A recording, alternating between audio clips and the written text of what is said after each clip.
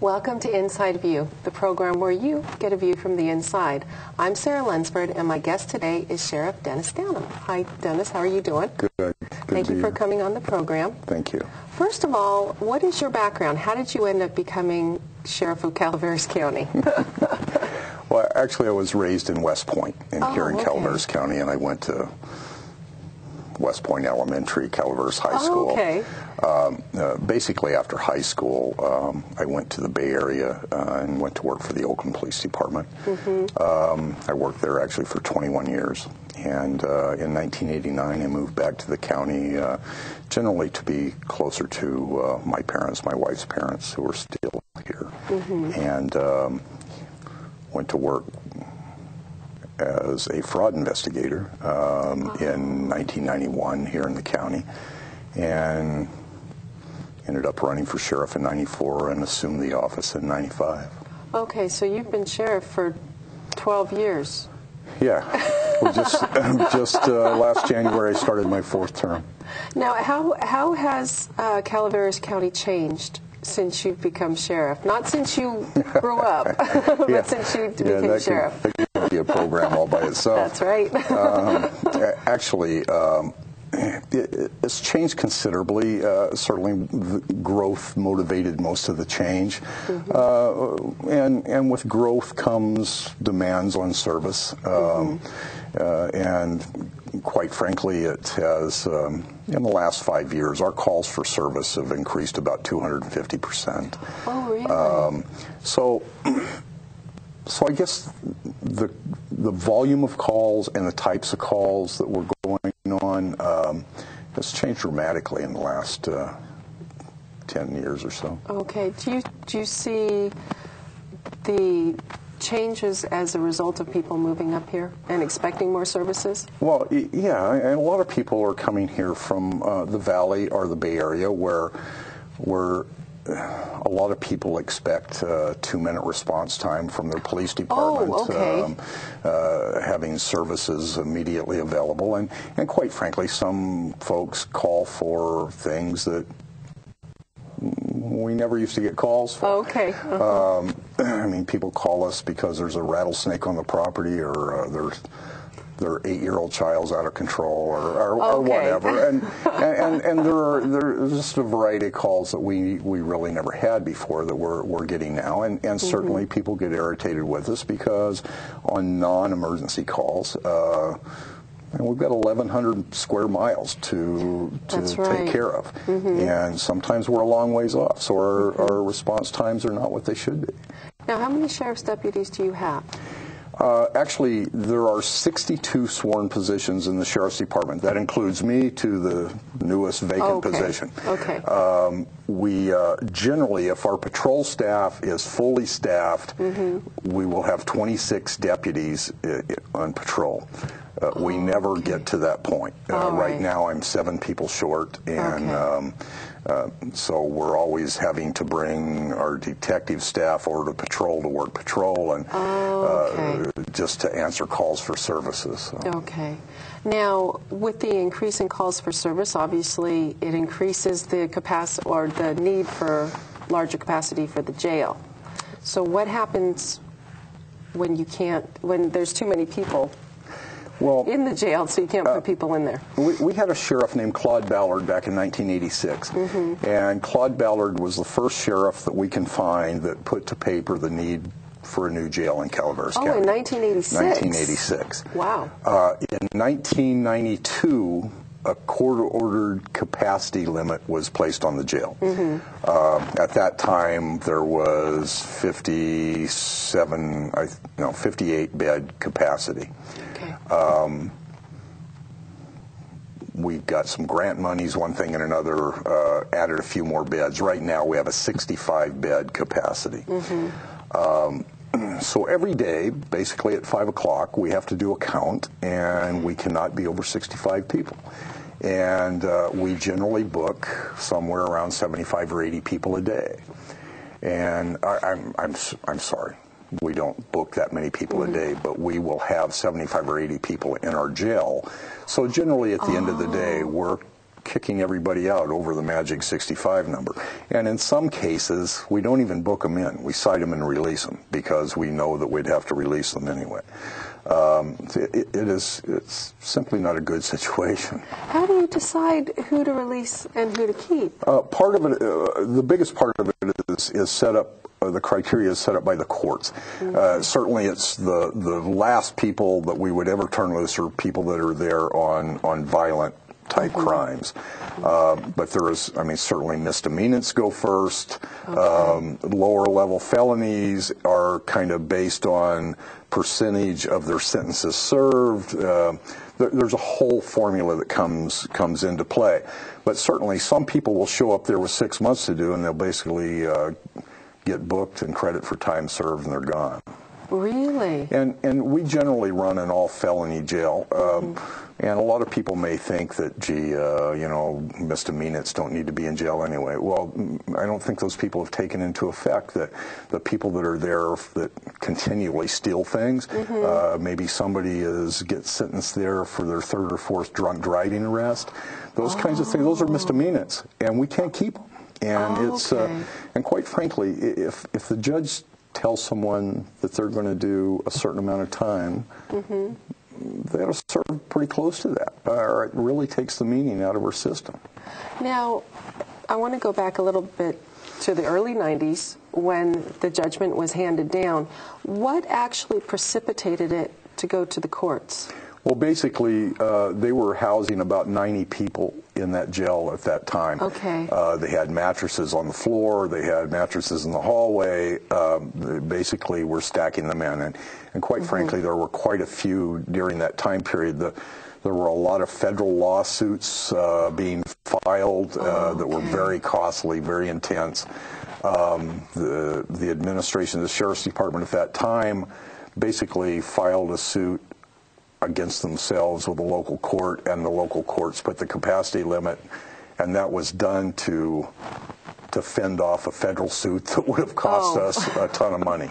So it was, even though it sounds weird, it was a good decision. So it kept the federal government from coming in. Yeah. Okay. And you never get away from the feds cheap.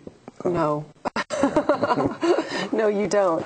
Now, I just want to fast forward a little bit to what you mentioned about it's basically an all-felon jail. What is the difference between a felony and a misdemeanor? Well, generally a felony, you can go to state prison for it. Generally a much more serious crime, like for theft. If you steal something of a value over $400, it's a felony. If it's under, it's a misdemeanor. It's based on the seriousness of your crime. Okay. Now, are you seeing a lot of people coming back in with misdemeanors?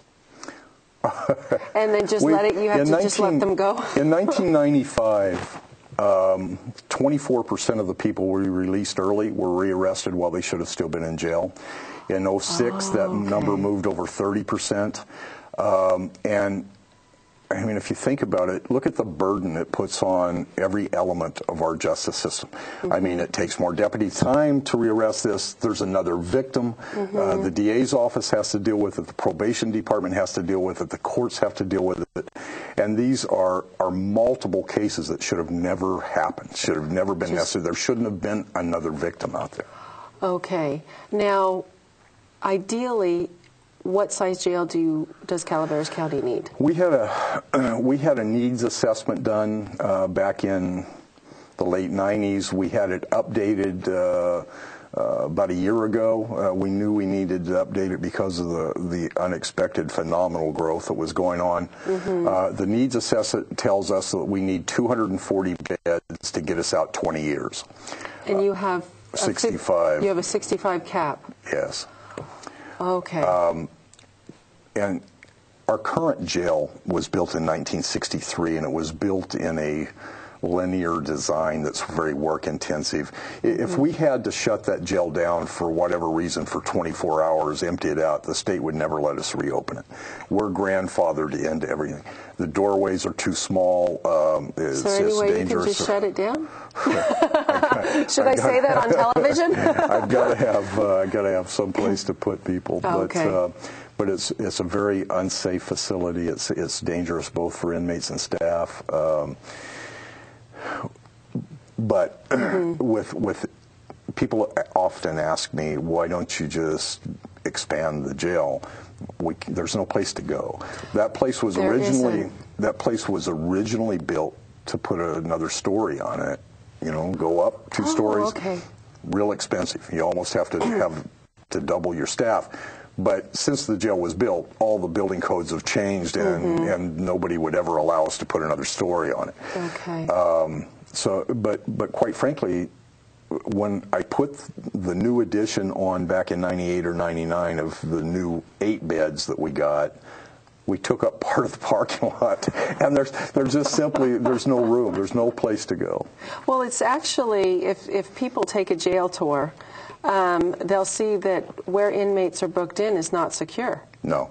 The grand jury criticizes us every year for not having a secure area to bring inmates in, and also we don't have any secure way to take them to court. We have to walk them outside, and back into the courtroom. Yeah, it's a deplorable situation, but if we made that a secure area with the necessary fencing and so forth, we'd block off access to basically the fire escape for the courts. Yes. So we can't. There's no way around it. No. So, a few years ago, it looked like there was no way you would ever get funding for your jail. So, bring us up to speed as to what happened in the last. Well, actually, Under Sheriff Walker was here just when the state legislature approved an emergency bill. Yeah. And so what happened with that emergency bill? Well, basically the reason the state funding is coming our way is because the state prison system is severely really overcrowded. Yes, it has severe problems. A 3-court panel of federal judges is going to make a decision before very long whether to put a cap or a capacity limit on the jail or on the state prison system. Right now they house about 172,000 people in there. The courts have made statements that there shouldn't be over 140,000 people or 135,000. So basically they're talking about turning 40,000 state inmates loose. The state's first reaction was, well, let's push them back to the counties. There's 23 sheriff's departments in the state, or sheriff's offices in the state, that have capacity limits on their jails already. County's got no place to put them. Now, are most of them rural counties? A lot of them are, but some of them are bigger counties too. Oh, okay. So the state has a problem. The state sheriffs release about 5,000 people a day early in total. Oh, on the state level. On the statewide. So you add that to the county level, and there's quite a few. No. Or am I confused? That's just county sheriffs like county me. Sheriffs. Oh, release about 5,000 people every day early. Now, on the state prison level, do they release early as well? No. Oh, they don't? No. So it's just on the local level? They do have a parole program. Well, no politician in his right mind wants to be accused of releasing somebody early. Well, that's true. So, that's true. But they don't mind the counties doing it, but the state's not going to do it themselves. Anyway, the initial plan, the state sheriffs objected strongly to it. The state decided to look at the entire system the way it should be looked at. Okay. Because there's not one person in state prison that didn't come through a county jail. I mean, that's just a fact of life. It's just the way it works. And they finally recognized that the county jails were in serious bad shape. So they passed AB 900, yes, which provides several billions of dollars. One component of it is to fix some of the prison systems, to build more beds on existing prison grounds. Another component of it is to provide money to counties to build local jails. The third component is what they're referring to as the reentry program, where they bring people that have about a year left to do in state prison. They bring them into a smaller, generally about a 500-bed facility, give them some very intense rehabilitation programming stuff, and Well, basically, that's the three components. Okay. The state has told us pretty clearly that if you don't participate in a state reentry program, there's no use to apply for money because Okay. I mean they're putting all the it's kind of the stick and carrot theory. We have worked very hard for the last several months with San Joaquin and Amador County, and it's basically been approved that the old women's prison down in Stockton Yes. will be used as a regional reentry facility for Amador, Calaveras, and San Joaquin County. Okay. So our people that are being released from state prison early will come to that reentry facility for their last 6 months to a year or whatever and get some very intense programming.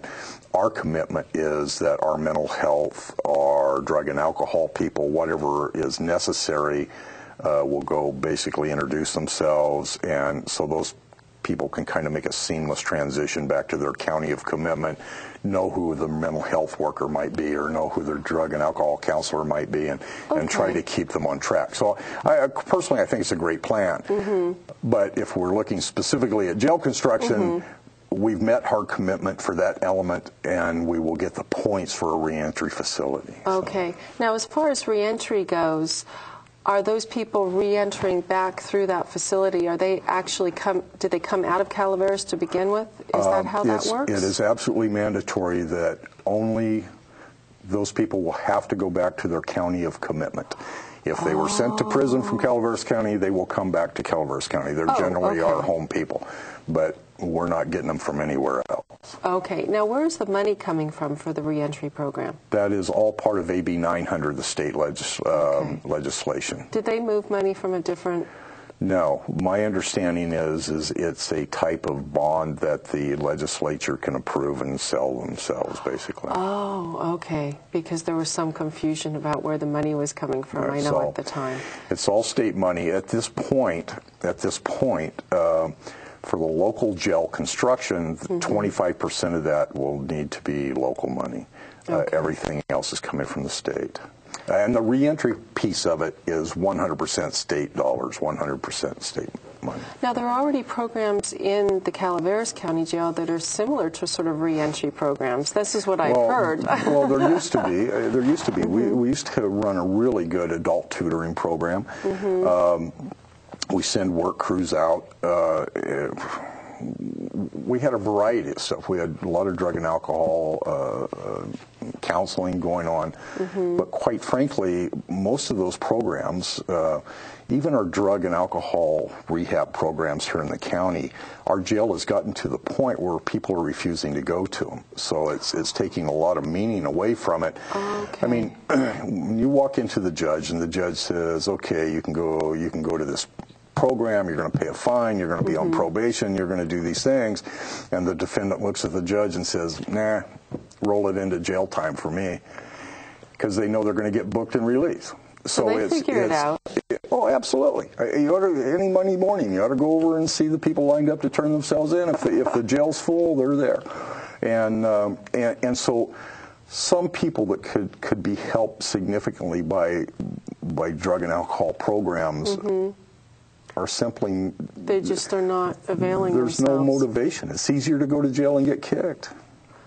Okay. Now, as far as the new jail goes, obviously you can't build a new jail on its current footprint. Right. Where would the new jail be? Actually, for years, the property below the library, coming down where those portables are, the road department, in that area would be the courthouse and jail. Okay. We are looking at other properties, and if we can find a larger property, we would prefer building there because it would make it easier for expansion in the future. But right now, we're guaranteed that property, so we've got the ground, which puts us way ahead again in the grant process. So we're in good shape for ground. And as far as money goes, obviously in November, a bond measure is coming up to help with the 25% grant match. We asked the Board of Supervisors to place Measure J on the ballot for November. The board has certainly recognized the need for what we're trying to accomplish. And basically, it's a $31 million bond issue. It would be placed on properties, and the rate is $19 and some change per 100,000 of assessed evaluation. We patterned it after the Calaveras Unified School Bond that was successful here a couple years ago. The average amount that a property owner would pay over the life of the bond would be a little over $18 per 100,000 assessed evaluation. And that's annually? Yes. Okay. Yes. Now, as far as the new jail goes, I know that you have all your ducks in a row. You have the reentry program. You need to get the match part of it. What goes into getting approval for a new jail? Well, certainly. Without the money part of it. a big part of it's going to be based on need. Okay. We will, in December, we will receive a grant application. We'll prepare that, and at some point in January, we will have to appear in front of the Correction Standards Authority, make a presentation on that, lay out our need, our cost, our everything we can lay out. And quite frankly, I believe personally that we're going to be successsul. The state sheriffs ran a very strong campaign. Even the governor has thrown us into a couple of speeches that they basically use Calaveras County as the poster child for the need of a new jail. Which is good and bad, I guess. Yes, absolutely. But the only element that we're desperate for is the match, the 25% match. Okay. Now, I do have to explain, if you'll give me a second, exactly what the Major J, what that money would go for. Okay. We need $10 million for a match to get the $30 million from the state, because the jail is about a $40 million project. Okay. Along with that, we're asking the voters for $14 million to build all the buildings that need to be co-located with the jail, like the sheriff's office for the storage of records. The sheriff's office is the security for the jail. And I don't know if you've ever been to our facility, but the sheriff's office... I've taken a tour of your facility. But see, the sheriff's office and jail they're just commingled. Yes, they are. But the state won't pay for that side of it. They just don't pay for the jail? Just for the jail. Okay. So that side of it we need to build ourselves. And so $14 million is dedicated for that. I mean, that includes the dispatch center, emergency operating center, housing for the deputies, the evidence records, all those kinds of things. And then there are $6 million in the bond specifically for infrastructure monies, and that's the sewer, water, roads, electricity, gas, all those kinds of things. So that's basically what the money will go for. There is $1 million figured into it for contingencies, and I think that's, no, I'm sorry, it's not contingency, it's insurance. Okay. It's insurance for the bond. Now, it's my understanding that this new facility will be built kind of on a pod principle. The jail will be built in a podular fashion where you can add pods. We have to build in the podular design, and if we don't, 20 years down the road, the next sheriff will be cussing us something horrible, because we don't want to put someone in a position they have to build the whole new facility. We want them to be able to add pods and add on, and we believe that we can build a podular facility that will last Calaveras County 40 years or more. Now, is the master sort of thought that the courts will move over right next to the jail facility? We are doing our best to co-locate the jail and the courts. If we're not able to do that, now the courts for Calaveras County have gotten state money. It's in the state budget to fund the Calaveras County courthouse construction. Now that's like a 4 or 5 year project. So so if everything works like we want it to work, we will be ahead of them, but not not too much. we need to co-locate, because if we don't, then we have to build in a transportation system to get people from the jail to court and back, and that's an ongoing, never-ending cost that we don't want to take. So it's very important for us to co-locate. Okay. So it's a $31 million bond. Yes. And what is the life of the bond? 30 years, I believe. 30 years. Yes. So essentially $18 per $100,000 of assessed value. Yes. For 30 years. Yes. So Okay. people that are protected by Prop 13 in their house is like $100,000. It's $18. Well, that's not bad. For others, it increases. It's a little more. Yeah. Okay. And what is the cost that is sort of what I call being bled out of the sheriff's department now for turning people away?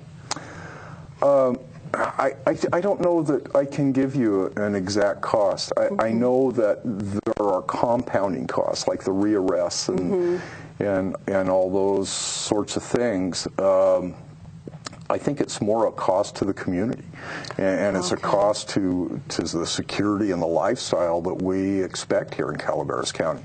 When we put somebody in jail and the judge orders them to be there for a specific period of time, and instead they're back out on the street making another victim, it's the quality of life issue, and I think it's a bigger cost for the community than it is us. I mean, it's an irritation, and it demoralizes us to some extent, but the real cost is the community. So it's an intangible, almost Yes. intangible cost. And also you're giving tours, not you personally, but some of your deputies are giving tours. You know, we have set it up. This is critically important to us, and we have set it up where Thursdays and Saturdays we do take individuals, community groups, church groups, fraternal orders, whoever wants to, for a tour of the facility. Okay. And we have certainly had people at the start of the tour basically telling us that, you know, we don't need anything, and by the time we get them out the other end, they're an advocate for us. Okay. We encourage people to come and see what it is we're talking about, because I can tell people all day long how bad the jail situation is, but when they see it, it's a done deal.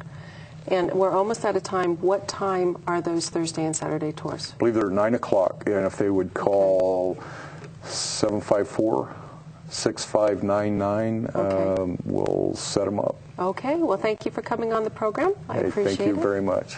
And thank you for joining us here on The Inside View. We'll see you again soon.